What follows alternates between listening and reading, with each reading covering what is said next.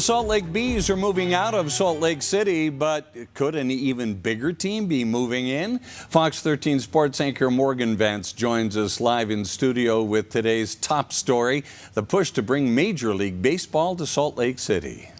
Yeah, Bob. For those of you hungry for another Major League sports franchise to land here in the Beehive, potentially, you just got that much closer today. Many movers and shakers on hand out on the west side of Salt Lake to deliver and embrace the thought of Major League Baseball potentially soon coming to Utah. As Gail Miller herself said, it's not a done deal. And yet there was optimism all over the place underneath this tent. This story started a year ago. We had the chance to be in New York and meet with the commissioner of Major League Baseball.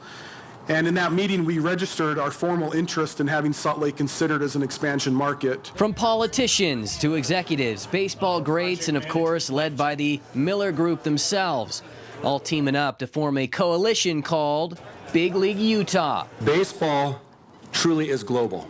And so it's exciting to think that that global game could be right here in a major way in a very short amount of time. The MLB rumored to soon be expanding from 30 to 32, one team in the East and another in the West. And it only makes sense that Utah is on deck to become that expansion team. Despite their association with the Jazz, Gail and the Millers have always been a baseball family.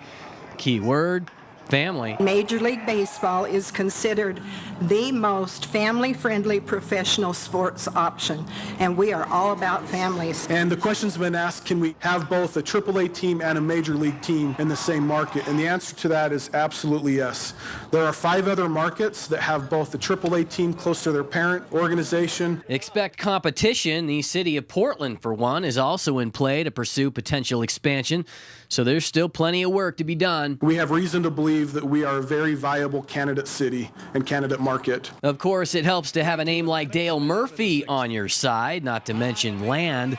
And thanks to Rocky Mountain Power, another key piece to the puzzle has fallen into place. We have unmatched outdoor recreation with 5 national parks and 45 state parks. And now it's time to add one more park to that list, a Major League ballpark. Yeah, there could soon be multiple clubs in the region. Of course, the Rockies and Diamondbacks currently sit to the east and south of us, and it should only be a matter of time before Las Vegas gets the Oakland A's via relocation. From the studio, Morgan Vance, Fox 13 Sports. All right, Morgan, thanks so much. We'll have more on this big story ahead on Fox 13 News Live at 5:30. Fox 13 News reporter Lucy Nelson is getting reaction to the potential Major League Baseball team perhaps coming to Utah. What do you think? Should Major League Baseball come to Utah? If you'd like to participate in our poll, scan the QR code on your screen. It'll take you to fox13now.com/voice. The results of the non-scientific poll are in real time.